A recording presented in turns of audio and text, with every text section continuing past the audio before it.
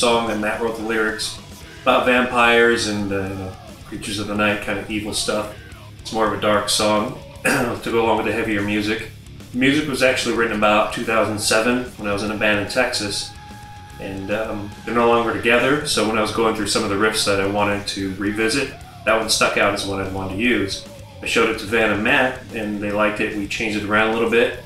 Originally, Matt was singing right along with the chorus, exactly what the guitar was doing. Jim Morris had the idea to really layer the vocals, make it more of an operatic, big sound, and we really liked it. I'm doing the first guitar solo in there, and Gio Caracca guested on it and does the second guitar solo in there, and that's Child Submitting.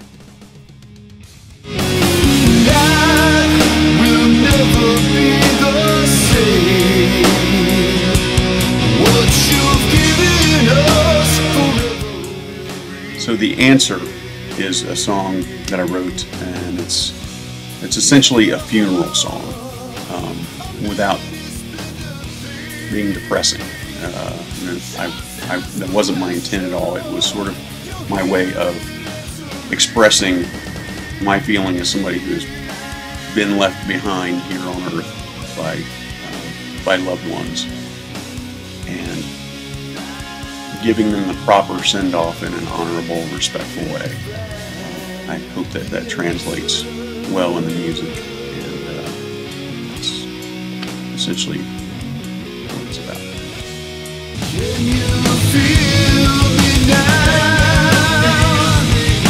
How will ease your pain? Dead Man's Plight, it's a song about, dying man basically choosing to go into the light or down below, and just the kind of good and evil struggle there. The music for that was written a couple of years ago. It was I'd written a bunch of songs while I was in Iced Earth that never really saw the light of day, but when Matt and I started talking about working together, I showed him some of the stuff I'd written, and that song was the one he said he really liked, so we decided to work with it. And the middle section, a little interlude, I kind of got the inspiration, kind of the Spinal Tap part where they do the Stonehenge portion there, and also got, you can hear the Iron Maiden Dance of Death influence in there. And just other than that, it's just a really heavy song. That's the first one we decided to let everybody hear, Dead Man's Plight. Let go! Let go! Judge me! Let go!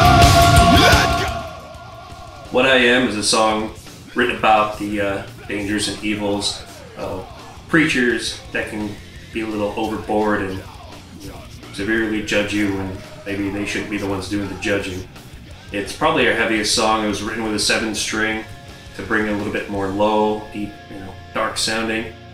There's a lot of Slayer influence in there. You'll definitely hear that, and some Megadeth, Death Angel, some of the old school thrash classic bands really wanted to incorporate that in there. That's What I Am. I'm creating everything.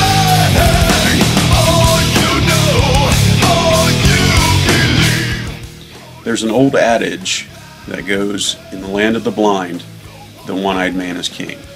And that's essentially what what inspired the song One-Eyed King.